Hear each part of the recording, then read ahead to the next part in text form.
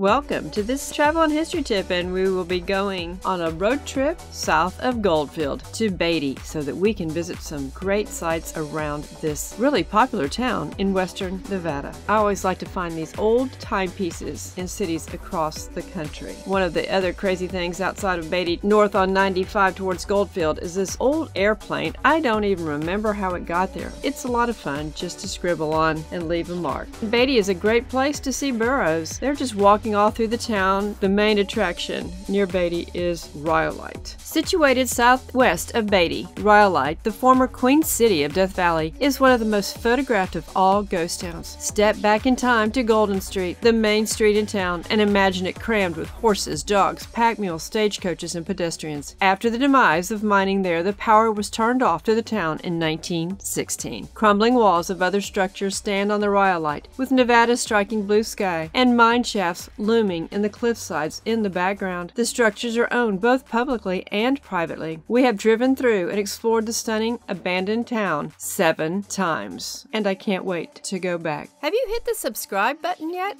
At the entrance of Rhyolite, we read this sign. In 1904, Frank Shorty Harris, and Shorty is one of the most infamous people of Death Valley. Shorty and Ed Cross found green-colored, high-grade gold ore. The resulting gold rush created the Bullfrog District. Its premier community was Rhyolite. Platted in 1905, it quickly grew into the largest city in southern Nevada. That's just impressive, isn't it? Eventually served by 3 water systems and 3 railroads, the Tonopah Tidewater, the Bullfrog, Goldfield, and the Las Vegas and Tonopah, whose 1908 depot still stands. Rhyolite boomed. By 1907, it claimed a population of 6,000. With the economic collapse of 1907 and the closure of the Charles Schwab Montgomery Shoshone mine in 1910, the town died. By 1920, only 14 residents remained. During its heyday, the lack of local timber supplies led to concrete and adobe being used for most buildings, though 3 buildings were built from empty bottles, with 1 still standing today. The town's growth was fast, and its demise was nearly as fast. Today, Rhyolite stands as a testament to the mining heritage of southern Nevada. Gold was discovered in this area in 1904. Several mining camps quickly grew around the discoveries. The town of Rhyolite was founded in 1905 and became the city of dreams. Dreams of gold, prosperity, greed, and speculation. By 1906, Rhyolite was turning into a modern town with indoor plumbing, electricity, and other luxuries. However, the dream was short-lived. The mines began to fail, and by 1910, people were leaving and the mines were closing. Today, most of the town has disappeared from the landscape. Some buildings were moved to new towns. Others fell down or were taken apart for their materials. We invite you to explore and try to imagine what this once thriving town was like in 1907. At that time, it had an estimated population of 5,000 to 8,000 people, 18 grocery stores, 50 saloons, 19 lodging houses, 6 barbers, 4 bakeries, 35 gaming tables, 8 doctors, and 3 railroads. We love to take pictures there, and we also like to go and take distant shots from the surrounding hillsides. There are many mine shafts all across this region, and many of them are set off by fences so that people do not get injured. So when exploring in these kinds of places, please use caution. The Cook Bank is the most iconic building in Rhyolite and is one of the most photographed ruins in Nevada. John Cook and his brother started the John S. Cook and Company Bank in Goldfield, Nevada in January of 1905. Since the closure of the Cook Bank, the building has appeared in many movies. Despite its opulence, the Cook Bank was open less than 2 years. In the summer and fall of 1907, a financial crisis, often referred to as the Knickerbocker crisis, caused banks across the country to go bankrupt. By 1910, the Cook Bank was closed, and John Cook had sold off all the building's fixtures. Over the course of the years and our visits to Rhyolite, we always have to take pictures of the Cook Bank building.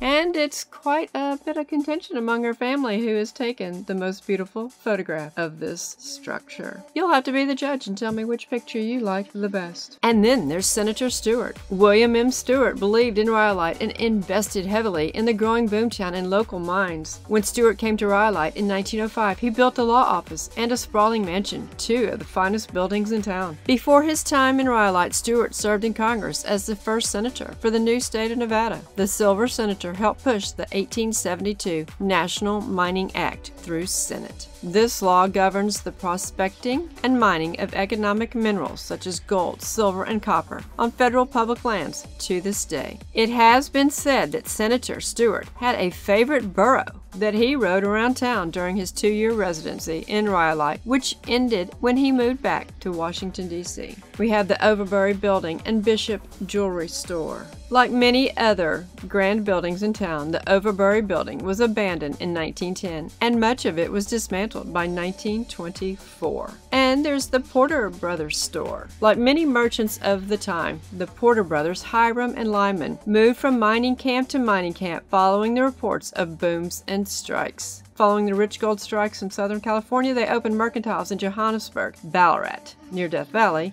Beatty, and of course, this one in Rhyolite. Unfortunately, even the popular store was not immune to the downturn that would disseminate Rhyolite's businesses. It closed in 1910. Hiram, however, would stay in Rhyolite for the next 9 years, serving as the town's postmaster until the post office closed on September 15, 1919. The Tom Kelly Bottle House is one of the few remaining examples of bottle house architecture in the United States. Wood was scarce and bottles weren't. Kelly paid local children 10 cents for a wheelbarrow full of bottles. That's about $3 in 2021. The building cost about $2,500. Its unique location made it the perfect site for some films. In 1924, Paramount Pictures used it in the film Wanderers in the Wasteland, based off of a Zane Grey novel. The film crew had to tear down the rear wall so they could film inside of the house before they left. They totally rebuilt the wall and stabilized the building. We have taken pictures over the years, and many of these structures out there are being renovated, and it's great to see that. Trash from years ago of the mining days is okay to see,